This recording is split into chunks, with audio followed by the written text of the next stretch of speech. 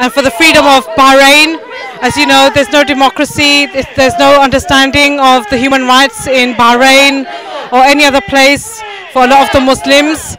The reason we are here today is because we're protesting against everything that is happening in Saudi Arabia. They've taken away human rights, they don't allow protests or freedom of speech, they don't allow people to have their own opinions.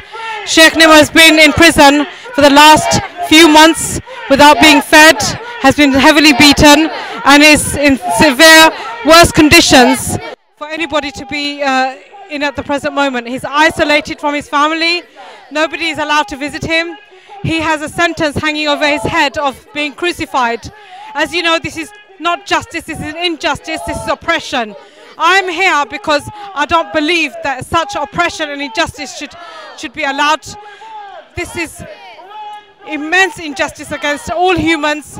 There are so many political prisoners in the Saudi jails who are under horrendous conditions at this precise moment as we speak. Saudi Arabia does not allow people to have their rights. It is against everything that we stand for. It is inhumane to keep people in prison in the way they've kept them. It is an atrocity that they are carrying out. People from Al-Hijaz, people from Bahrain, people from Al-Qatif, they are suffering from very worse conditions. They don't have the right to speak. They don't have the right for their human rights are not respected in Saudi Arabia. 2, 3, 4.